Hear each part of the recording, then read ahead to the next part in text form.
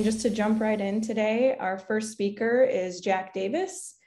Jack is the SDSU Extension Crops Business Management Field Specialist. His extension responsibilities consist of programming in areas of farm financial analysis and strategic planning for family businesses. And he also focuses on crop budgets and costs of production. And today, Jack will be talking about 2022 profits, Realign for Success, a look at input costs. And with that, you can go ahead and take it away.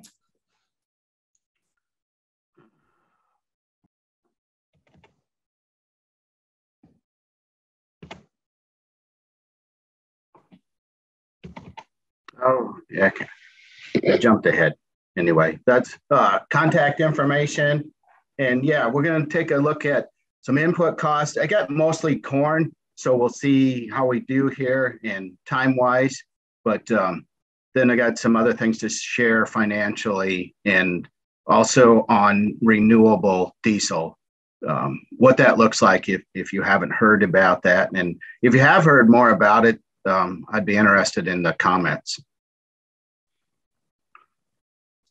So one thing that I do in my work is work with what's called the FinBen database. And this is farmers that are part of a record-keeping group, and then they submit to this, and the database is housed at University of Minnesota. And I pool farms from Minnesota, North Dakota, South Dakota, and Nebraska. And what we're looking at here is those farms that were 2,000 to 5,000 acre crop farms in 2020.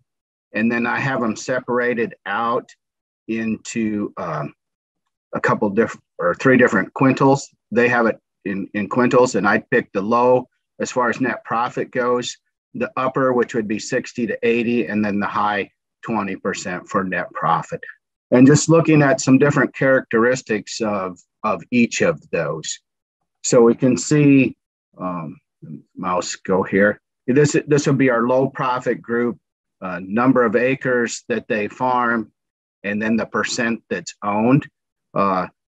For all the groups that are in this, even when I also show it here coming up for 1,000 to 2,000 acre crop farms. And most of them are in that 15 to 25% as far as land ownership. One thing that did kind of surprise me in this was the investment per acre in machinery was higher for our high 20%. In other years, that's reversed. It was just interesting that it was higher for the high profit group in this set of data for 2020. Yields were many years, the yields are not much different between the operations. In 2020, they were quite different between our low and our top end. Many years, even the low or high will have a higher yield than the high end. And same on soybean yield, prices were better all the way around. It looks like on the high profit group. I think one of the big things to take away from this, there are a couple things. We'll drop down in the big one. One big one is the operating expense ratio, and that's calculated by taking total farm expenses minus depreciation minus interest, and then dividing it by total sales or gross sales for the farm. And you'd like to see that definitely below 70%. And 65 or lower is better. And as we can see, that high profit group has got that down around 61% for the year of 2020. So that's really good. Another way to think of that ratio is that's the number of dollars. So it takes, or cents, takes, for this middle group, it takes 66 cents about, or 65 if we round it down, 65 cents to produce $1 of sales. Another way to think of that is there'd be 35 cents left over out of each $1 of sales to cover our interest, our principal, depreciation, which is not a cash cost, but reinvestment for machinery, and then also take our draw out of there if we weren't paying salaries to ourselves. So that's another way to think of it. So you can see when that starts pushing above 70%, and especially up in that 80%, it's just really hard to make a profit. I mean, everything is squeezed out and it's tough. The other thing to pick up from this set of numbers is, and I'll have a graph after I get through with these sets showing that difference, but the change in earned net worth. So if they were able to continue at that level, that 13%, there's what's called a rule of 72. And if you divided that 13 into 72, that would be the number of years that it would take to double if they were able to continue at that level. So if we used a 10 or 11, it's a little under seven years, and their operation would be doubled in size. Staying with that same group, just kind of looking at their total gross sales. Probably a big one here is a term debt coverage, which just is a ratio that measures the ability of the farm to cover all its expenses, what it's taking out for farmer withdrawal or owner, if it's not in the salary expense, so withdraws, and then its ability to cover the term debt that it has left. So below 1, they are not covering that.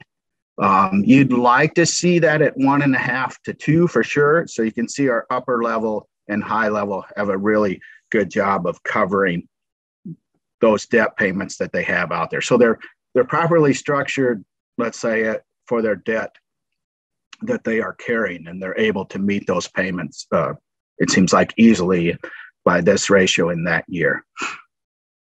And you can see here a debt to assets. That's just comparing the two. So in this case, the lenders or creditors own as much or a little more than the owner themselves. They have as much money into the operation as the owners do on this low 20. 40 starts to challenge a little bit, but these guys are able to, in this year, we're able to operate pretty well. And that 30 to 40 is probably a comfortable range to stay. Sometimes when you're expanding, it takes on a little more than that, and it gets riskier for you as the operator.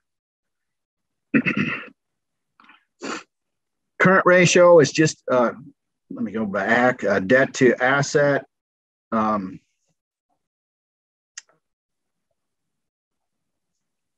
Measure in measuring, can we meet our current expenses with the current assets that we have? So another way to look at that is working capital to gross. So what we're looking at is working capital, which is current assets minus current liabilities, and dividing that by gross sales then.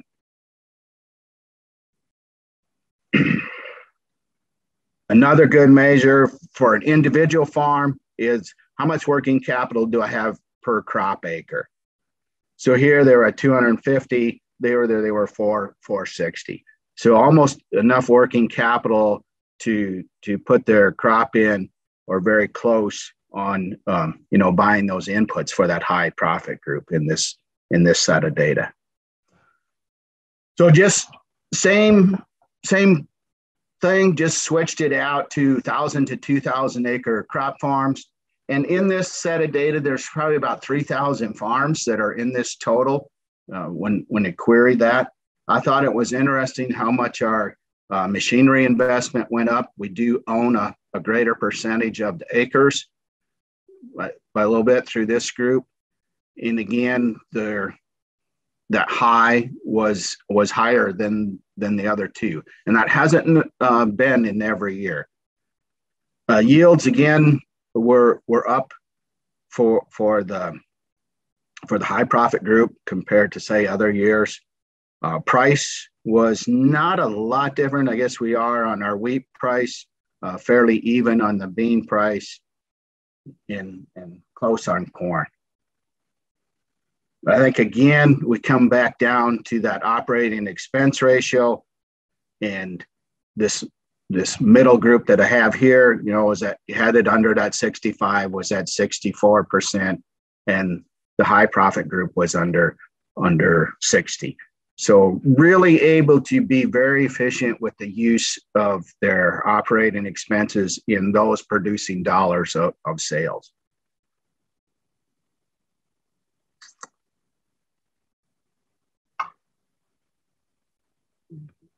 And then just looking at the same stuff, working capital to gross. One measure where a person would want that to be is right around 30 to 35% of gross sales is one way to look at. Some measure it as a percent of their operating expenses. That's another good way to measure it if you were looking to use that ratio to monitor on your own operation. Again, the upper section, or that middle for this group, has right around $300 of working capital, and the high profit group had double of that.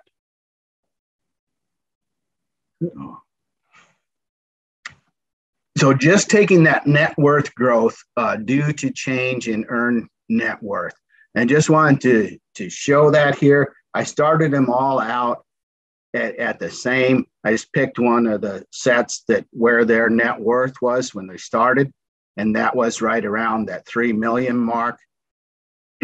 And we can see that if we're on the high group, is that 17% that they were able to put back into their farm. What I wanted to highlight was here, in 5 years, a little less than 5 years, where that operation is able to double its net worth to 6 mil. So, and then it happens again when we get out to 12. So you can just see how fast their growth can go when they're able to retain that in the business. Now, those are probably exceptional levels, but you sure makes a difference in what can happen in the growth compared to one that's only able to retain 3%. I just wanted to highlight that and how it looked on a graph.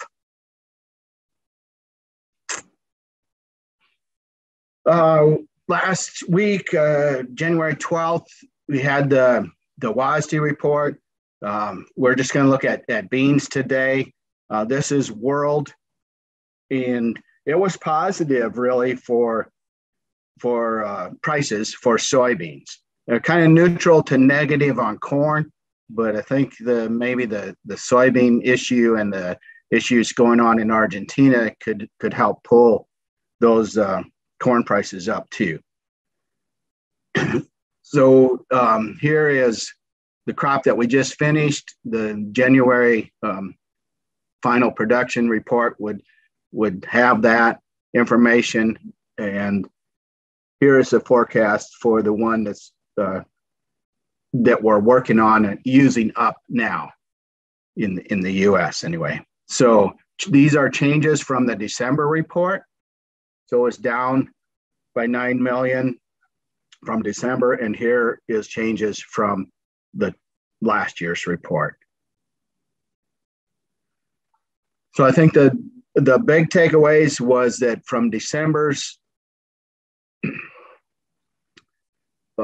the world was down about that 9.2 million ton. So that was positive for beans. Brazil showing their issues with some of it being too dry, some of it being too wet.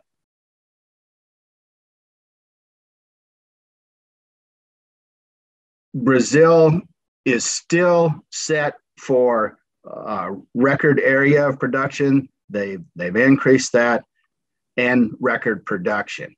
So even with the drought and some lower estimates of production, is still high.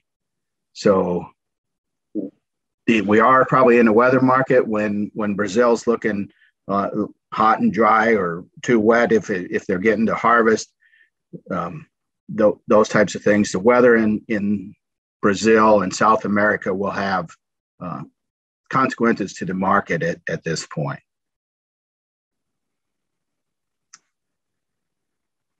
So probably key here is that was positive that our ending stocks went down substantially from both from December report and also last year.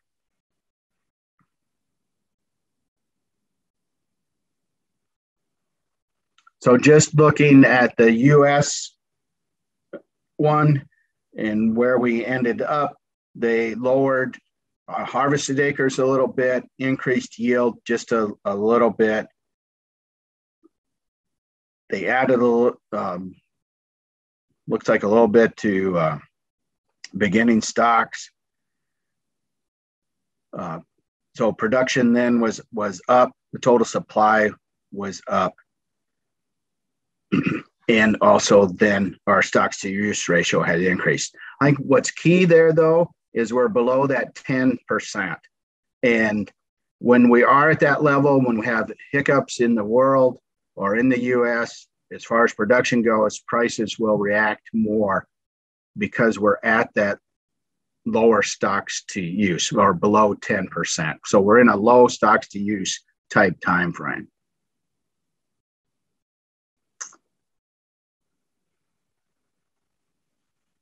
This is just showing what the industry expectations were. So the industry is pooled and these are the industry expectations. So traders and what the industry expected the production to be at and where NASS reported it on the day of those reports. So in our November one, we can see that all the industry was above where NASS had ended up reporting. And on our final one, where the industry was pretty well split, or the NASS estimate split was in the middle of what the industry had expected. So that really no difference there. Sometimes when it gets way out of whack like this one, or even down here, you can see those big jumps in the market because the market was leaning the other way from what the NASS estimate was. Now I'm going to switch and talk a little bit about renewable diesel. This is different than biodiesel, and you've maybe heard about it. It's kind of being talked about at all the winter seminars and was this last fall some. One of the things that is positive for the use of renewable diesel is it's used as what's called a drop-in fuel. So it can go right into the fuel. It doesn't have to be blended to be used, such as biodiesel. So that makes it positive, and the fuel industry, if you want to call it that, is behind it then. Another big thing that is behind the use of this, or similar to renewable diesel, is jet fuel. And jet fuel wants to clean up or become more environmentally friendly. And this may be a way for them to do it. But we're way behind on capacity of soybeans. And then there's a lot of plants that are in the planning and building stages. So here's what was available as of 2021. And this is from the Energy Information Association. And that's a good place to get information on renewable uses of fuel and just regular fuel information if you're interested in reading more about it. So we had about 900 million gallons available. And here then, and I'll show a chart of this too, is the expansions that are in place, some that are converting over to producing this, others that are under construction, and then others that are planned. So you can see how it's increasing from that 900 million, or just call it a billion gallons, up to the 6. So that's a crazy increase if all of these get put in place. Now, not all of that will come from soybean oil. It comes from other uses of oil, including even tallow and distillers corn oil and used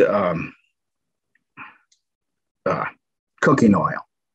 So there's a lot of different places that it can come from. This is just a chart of the demand that would be needed as the projected increases if everything was put in place and producing at 100% capacity. That's probably not going to happen, but it just shows where the potential is for the increase in this. And this is that same thing, just probably splitting it out a little bit. So what's current, and then in the shade of red in construction, and then those that are announced. They're not expecting it to maybe get that far. Some are saying, it's well above 6. Some are saying 4. Other estimates are putting it even at 2. But if you take it from 6 even to 3, that's still a big demand increase if even that much is put in place for renewable diesel.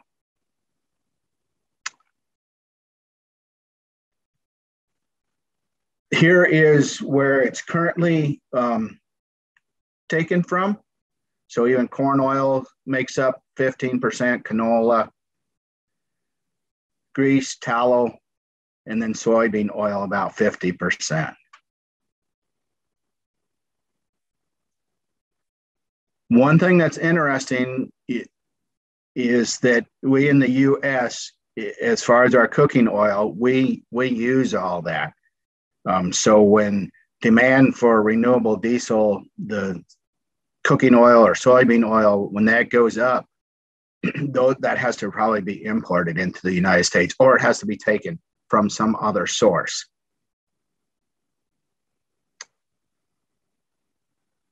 That's what I have on beans. I'm gonna jump down and share some rent things that it probably applies here. One of the things we did was take cash rents and compared it to corn yields. And was taken from these different counties. And I think the thing to pick up here is which would just make sense, that Moody and Lincoln tend to be in this upper range of where that is at. And as you get west and maybe north of more risk that is in production, that those are lower. I think it just showed that it was kind of common sense. And here's just another way to look at it using those same counties. Let me go down. One more thing I wanted to share with you guys. And that was just, I get asked questions on how is this high priced land, how does it work? Well, first off, it probably takes a lot of cash to make it work in buying it. But here's just an example on how it might be for an investor or a return as an investment. And I just took gross crop sales of 900 for corn and 650 on soybeans. Said you were in a 50% rotation. Here was what I used for non-land costs, just averaging them out. Here's what I used for rent then, and leaving us $250 net. So if property tax were estimated at 30, the land had cost $12,000, that's giving a cash return of, say, 1.5 to 2%. But the annual increase in our survey for land has been 8%. I'm not saying that's going to continue, but that's what it has been since 91. So you add those two together, and over its life, it makes a pretty good return. Even if we divide that annual increase by half, it's still a pretty good return compared to other investments that are currently out there. Now, the big thing that changes that is probably our discount rate or interest rate. So as those increase, we would look for land values to decrease. That's what I have. I'll stop there. All right, and if anyone has any questions, feel free to place those in the Q&A, and I will go ahead and share the CCA credit with everyone.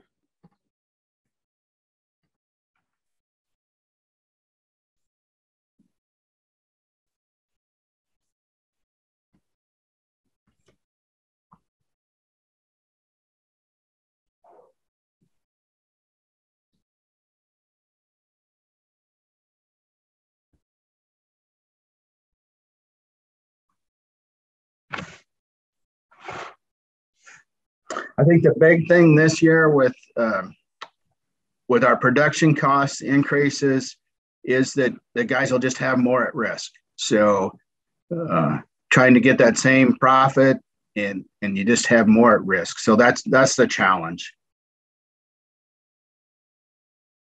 It gets frustrating as a producer, as a production operator, that when you have a chance for good profits, that everybody wants their piece of it. The seed guy, the chemical guys, fertilizer, machinery, it all takes a jump.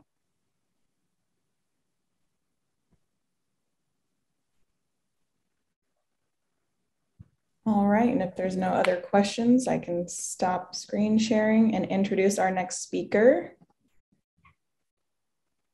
All right, thank you, Jack. Yeah, I'll hang around and. All right, so our next speaker today is Connie Strunk.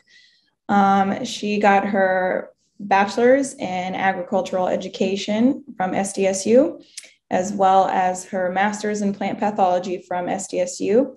And she is currently our extension field specialist in plant pathology. And today, Connie will be talking about fungicide considerations. So take it away. Thank you, Shelby. Wanting to make sure everybody can see the slides. Yep, we can see them. Awesome. All right. Well, I'm going to talk a little bit about fungicide considerations, a few things to kind of think about.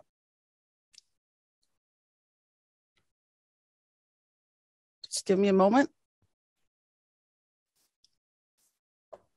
All right.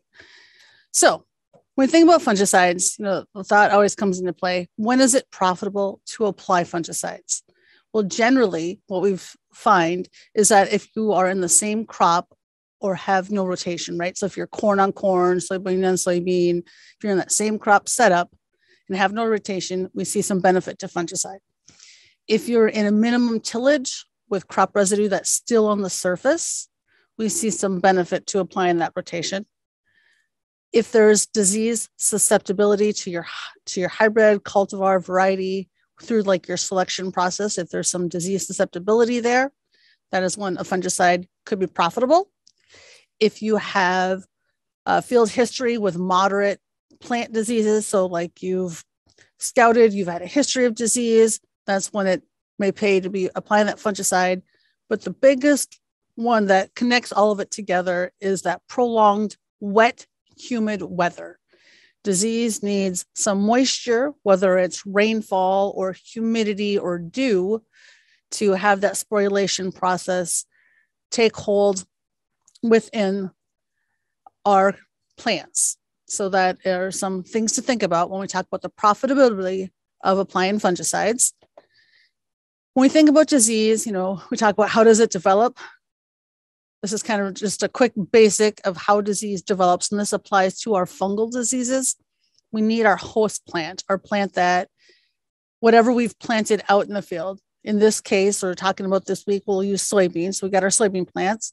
Then we have our pathogen, or, brown spot, Cercospora leaf spot, any of our fungal pathogens that are residing out there. We need that environment, that perfect opportunity. So we need that moisture, that humidity, dew, rainfall to make disease happen. So we like to say the perfect triangle. When these stars align or overlapped, we get that perfect opportunity for disease. So again, depends on the weather, the host crop, and our inoculum, so meaning our viable spores. When we utilize a fungicide, we're protecting the plant by spraying those leaves and the stems from getting that fungal disease pathogen. If we're more on the preventative side, if we're seeing disease out there, then we're applying a fungicide to be more on that curative side of things.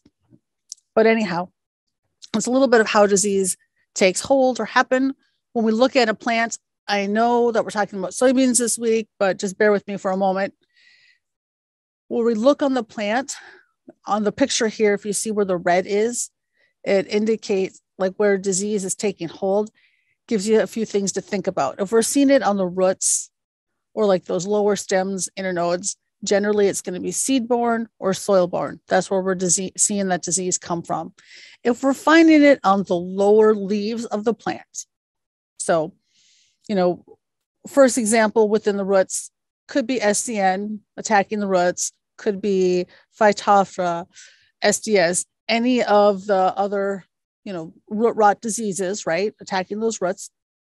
If we're seeing it on the lower leaves of the plant on the second picture here, could be brown spot, like a residue-borne disease, is where we tend to see those residue-borne diseases attack those lower leaves first because of that dew, humidity, rain, causing the drops to come down, having that go up into the canopy where that sporulation will occur within, resulting in disease pressure. With the upper canopy or at that flowering time frame, could be diseases that are blowing in or moving or only infect during that time frame, which is the case of white mold. So just kind of where you're seeing disease on the plant and when it moved in addition to growth stage are some things to think about when we make a decision on whether or not a fungicide is needed. So as we kind of go through some factors that influence our yield gain by the use of fungicide, again, is that susceptibility of the variety. What is the level of disease that we're seeing out there results in how susceptible our variety is, how much inoculum is present or in the area, how conducive our weather is, meaning is it warm, is it wet, is it cool, is it wet, or is it hot and dry? And then the big kicker, is really the growth stage of the crop when that disease starts to develop, whether or not we'll have a yield gain or yield benefit by utilizing that fungicide.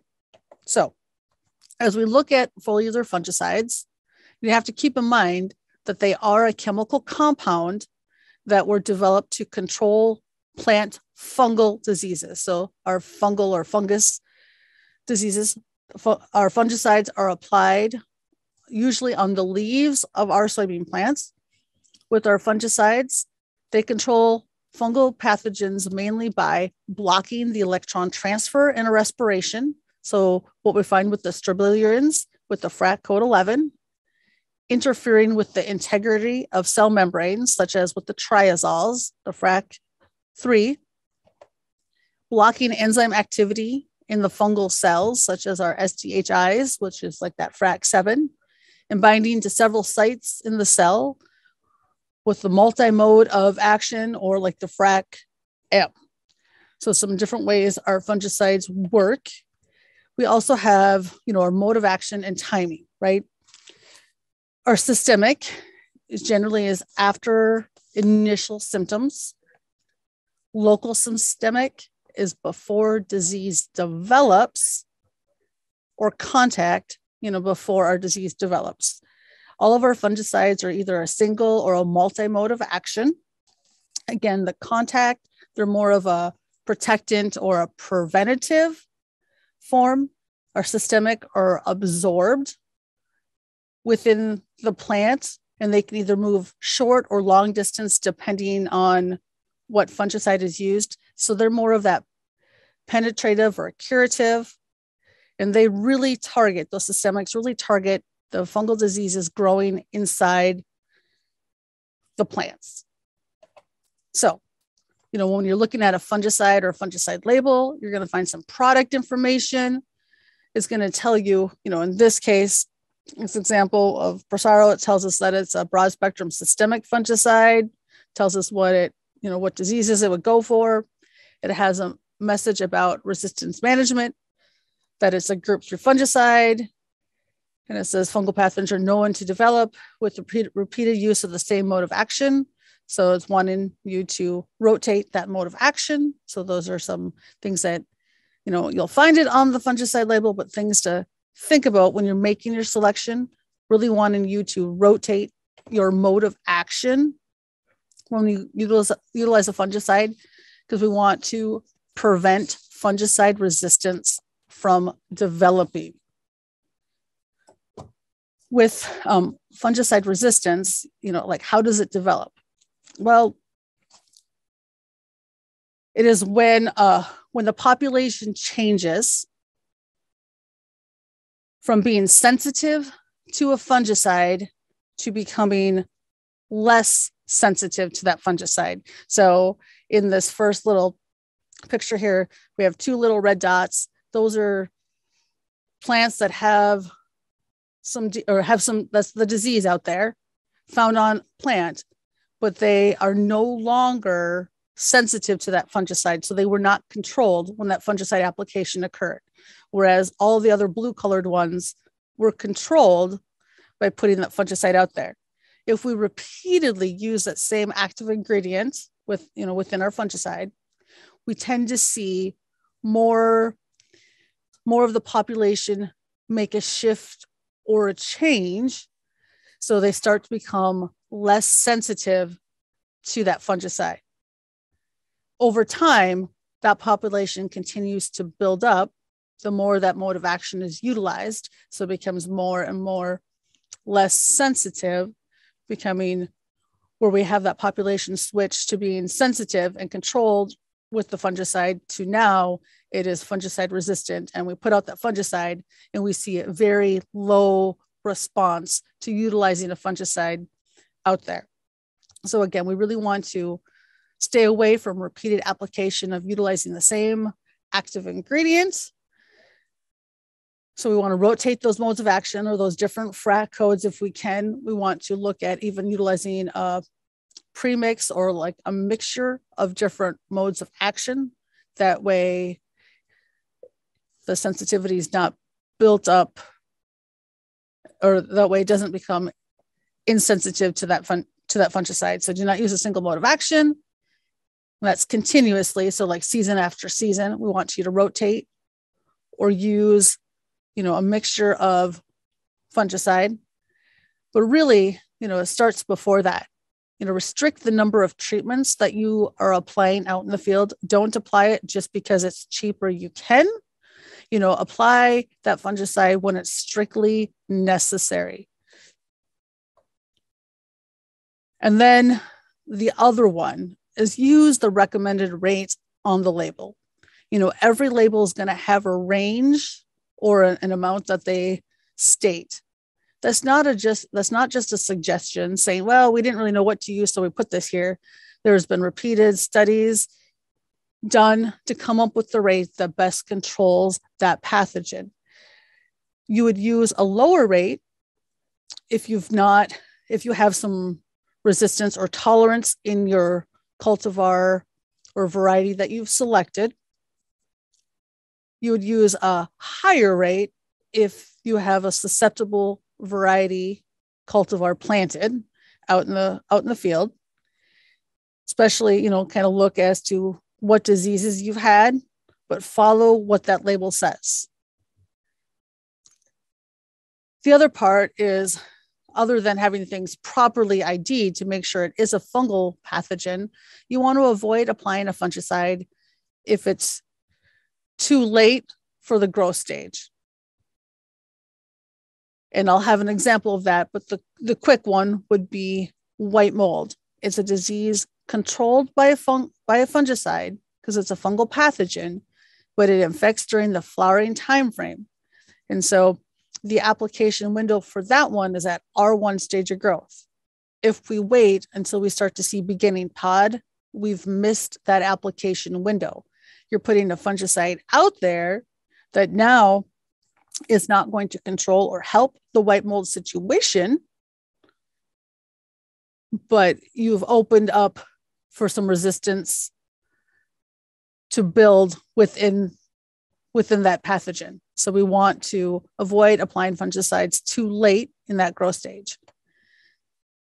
Again, with our fungicide resistance, one of the things that you can do is go out and scout your field about 2 weeks after you applied that fungicide to really assess if your fungicide is working. Are you getting the desired results that you had wanted? Is that pathogen being controlled or prevented? If not, if you're seeing something, take those samples, get them assessed to make sure it is in fact what you think it is.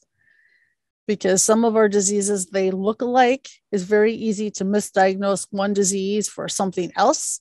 Our fungicides are only effective and only work against fungal diseases.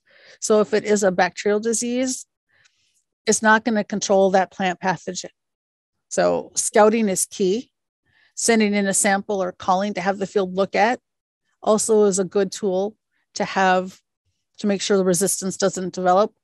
And if you have the ability to leave a strip in the field untreated, meaning don't apply the fungicide there, that way you can compare what disease occurred and how bad it was and how it overall affected your yield.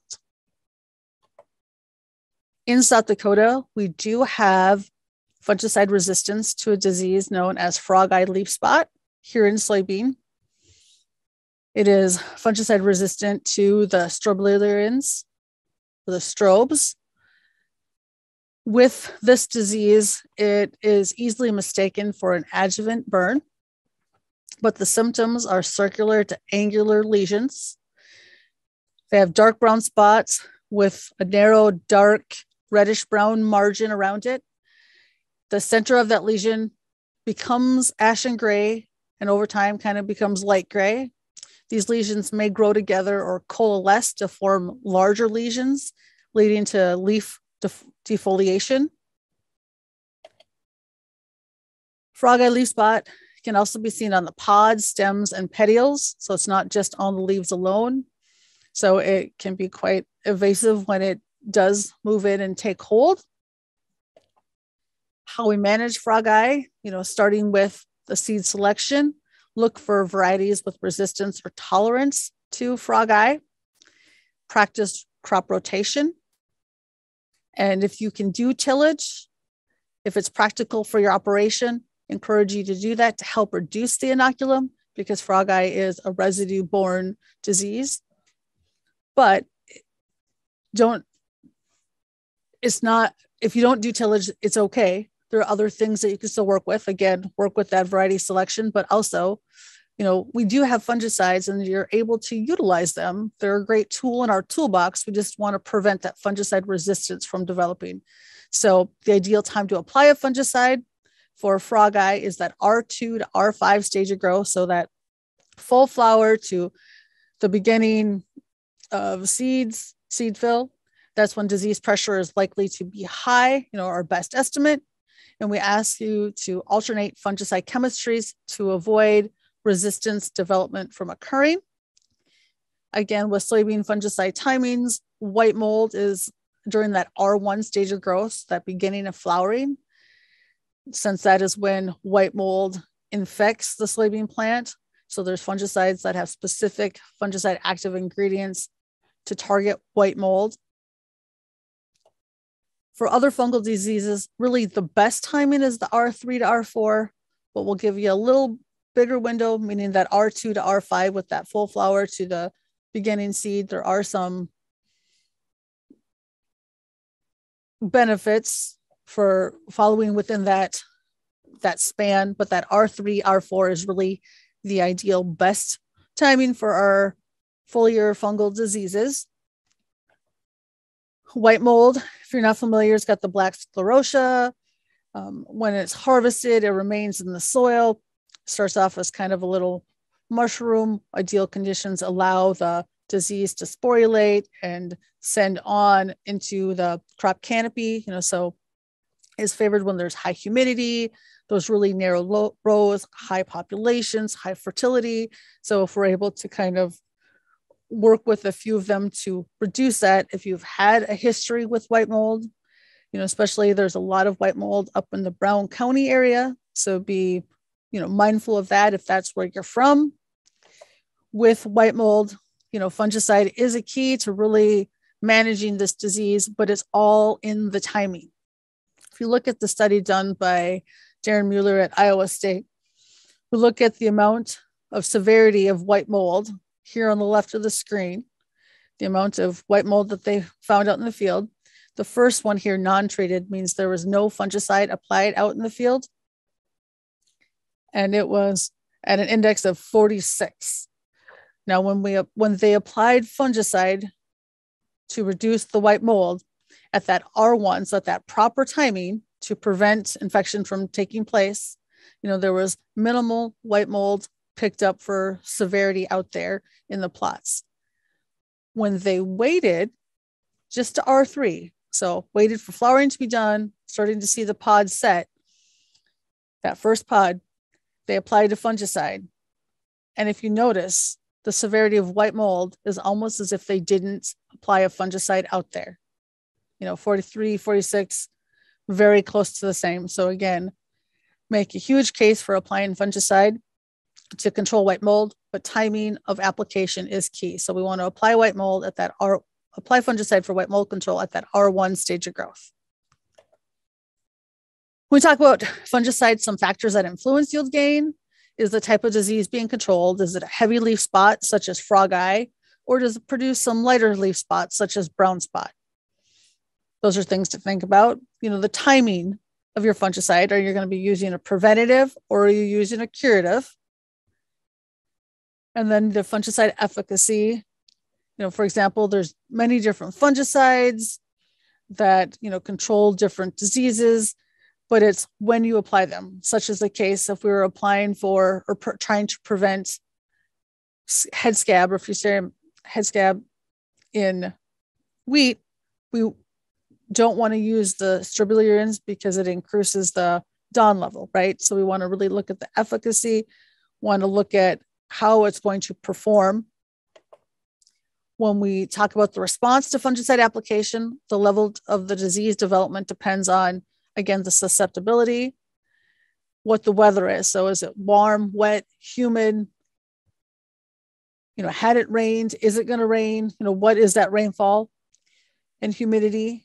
Is there early infection? Are we finding things early? So like the lower leaves in the case of soybeans. Is it a high crop residue, no rotation, high plant density? Some practices that we can use to minimize fungicide resistance is if a fungicide is applied to monitor for effective control. Again, we encourage leaving a strip for comparison, tank mixing our fungicides or premix the products with different modes of action, follow that label, and agronomic practices to reduce the need for fungicides. Oftentimes I get a question, is a fungicide needed after a hail event? Well, I just want to remind you that a fungicide application cannot recover yield potential lost due to hail damage. What a fungicide does is it protects the yield potential by reducing the disease pressure that's out there. And this is looking at the fungal diseases, because what happens when it hails? It, thumps down on the leaves, tears the leaves, maybe puts a bruises the stems, breaks off the stems of the soybean plants, right? Causes wounds. Well, after hail, we tend to find diseases that are favored by wounding. They tend to be more of the bacterial nature of diseases. So in soybeans, it'd be that bacterial blight, bacterial pustule. Corn, we see more of the Goss's wilt, see smut, some of the stalk ruts. The fungicides are just not effective against controlling those pathogens that cause these diseases. Where a fungicide does control diseases are ones that do not require the wounds for infection. So, we've been talking about brown spot or frog eye, leaf spot, and then brown spot and soybean. They don't need a wound for infection. They need that right environment. They need the inoculum and that susceptibility of that plant for that disease to take hold. So applying a fungicide just because it hails isn't going to prevent some of these yield limiting diseases that we find year in, year out, if you will, throughout South Dakota, if our environment is setting us up for disease potential. So again, these diseases influence yield response more so than hail damage. Real briefly, the ideal timing for corn for fungicide is at the VT to R1 stage of growth. I would caution if you're applying a fungicide for late maturing or late planted corn to keep an eye out for southern rust. That is one disease that, it does not overwinter here. It blows up. We tend to see it late August into September, closer to black layer for us. And it's not a yield limiting disease.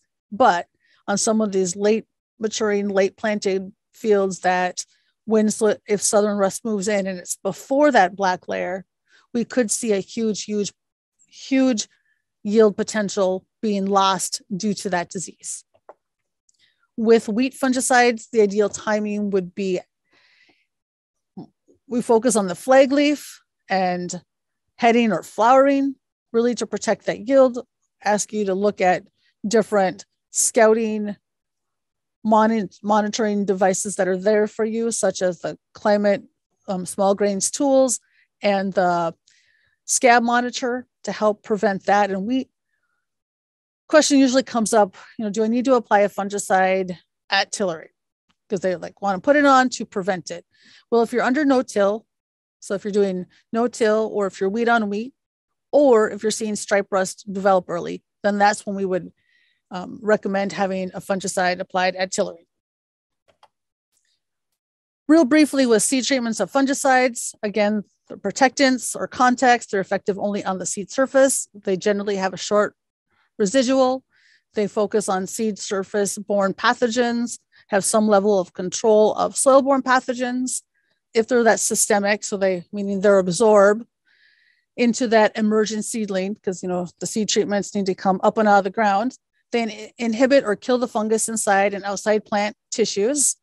There's various different seed treatments and with fungicides that worked as systemic. Unfortunately, no seed treatment is going to be the cure-all for all diseases. So you need to have a pretty good field history and conditions of what you've had growing in your area, in your field. And then other things to think about is, are you taking this crop for seed production?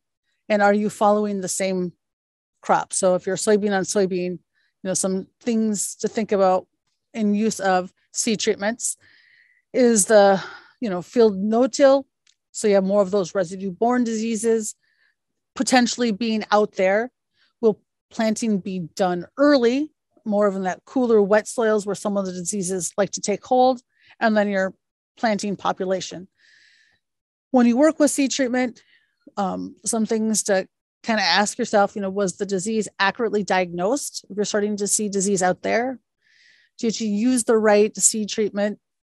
Did you make the right choice? So is your seed treatment working for you? And did you apply was the right amount of active ingredient applied out there? This is just an example of different diseases with different seed treatments, showing that there's a lot of different seed treatments that have with fungicides, but they're not going to cure, unfortunately, or prevent all the different diseases that we have out there. Just to want to remind you that the seed treatments will not compensate for poor quality seed. They do not last the entire season. They're 14, 21 days. Basically, they need to just get up and out of the ground to kind of protect that plant to get up and out of that ground. And they do not control all seed and seedling diseases. seed treatments do give you a good base, really giving you a good set of protection to get that plant up and out of the ground. But if it's poor seed to begin with, or very susceptible to diseases, it's not going to be the cure-all. It's just one method of trying to prevent and help your plants. Real briefly, a couple of diseases that we see depending on weather conditions. So this is more of the warm, wet, is stem canker. It is more at that petiole phase and goes around the stem in different colorations here. Management of stem canker is selecting tolerant cultivars, utilizing rotations and adequate fertility. Another disease that's more of that root rot, but they both attack, all season, is Phytophthora. It can take out seeds or take out the seedlings before they emerge, or as the season progresses, it's got that chocolate brown lesion at the soil line. We manage Phytophthora through resistant cultivars, combination of different RPS genes, looking at improving drainage because it likes more of that lower area or compacted areas. And then again, utilizing a seed treatment to kind of help it get up and out of that ground. Another soil-borne pathogen is sudden death syndrome. You'll notice the green veins is kind of referred to as a flashing, with the yellow and then the necrosis or the dying of the brown tissue, but the leaf veins remain green. Sometimes if it's been a little bit moist, you can find a blue mycelium on the roots, but not all the time. If you cut through the stem, you often will see like a white interior. That would be the sudden death. If you're seeing, rotted brown, that's not sudden death within that pith. How we manage SDS is plant tolerant cultivars, plant in warm, well-drained soils, and utilize a fungicide seed treatment. SCN is not a fungal pathogen, but since I was supposed to talk a little bit about disease, just want to talk about a pest here. It is an unsegmented roundworm underground. This infestation really can reduce your yields huge. You can pull up and look at a field, scout through a field that looks great, green, growing, not seeing anything wrong. And you could be having up to 30% yield loss due to this pest. Oftentimes, when you really start to see the stunting, roller coaster, yellowed appearance occurring out in the field, you're at about a 70% yield loss or more occurring. SCN has been identified in 32 counties here in the state. Started in Union County and it's worked its way up north, heavily here on the eastern part of the state where we grow soybeans, but it's branching out west. If you have a county that hasn't turned color, most likely SCN has made it there. We just have not found that sample sent to the diagnostic clinic yet, or have not scouted that field ourselves. With the soil sample, it is free for South Dakota growers, so really encourage you to sample for SCN. If you've had it in the past, sample to see if what you're doing is working for you. Currently, it's no cost by a grant from the South Dakota Research and Promotion Council, so it's a great deal for South Dakota growers to do that. How we manage SCN is by planting resistant cultivars, utilizing like the PIA 788 and peaking, but also rotating, like not relying on only the same resistant cultivar. We want to rotate our resistant cultivars. We want to practice crop rotation. So rotating away from soybean, going into corn has the largest mortality for SCN, but staying, like if you went into an alfalfa or other operation that takes it out a couple of years, really greatly reduces the numbers too, because these little cysts can have 300 to 500 eggs inside, and they can remain in your ground, in your soil for about 10 years or longer. If you have SCN and the numbers are high, we recommend utilizing a nematicide seed treatment. And the biggest one here would also be controlling weeds, as weeds can be a host for SCN. So with disease management, it starts with you. Really encourage you to know your field history of diseases, scout, keep notes, know the variety hybrid disease package that you've made for your selection for the growing season. As you're out there with the weather, keep track of your weather, scout accordingly. If a fungicide is to be applied, remember the timing and mode of action of the fungicide are highly important when you go to make that application. And then really, if you utilize a fungicide, really encourage you to scout about that 2 weeks after to note whether or not that fungicide is working for you and to prevent those resistance issues. So with that, I'm going to leave you with my contact information. And I'll turn it back to Shelby. All right, thank you, Connie. So we will get that poll for you guys. And then if you want to stop screen sharing, Connie, then I will go ahead and throw up that credit.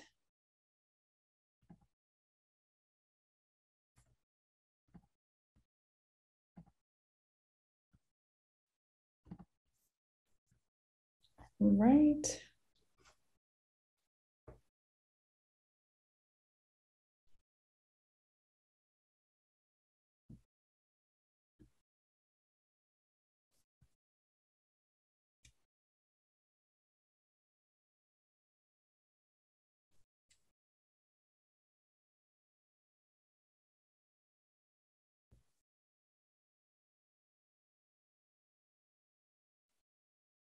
All right, and thanks again, everyone, for attending today. And please join us next week when we start to cover sunflower.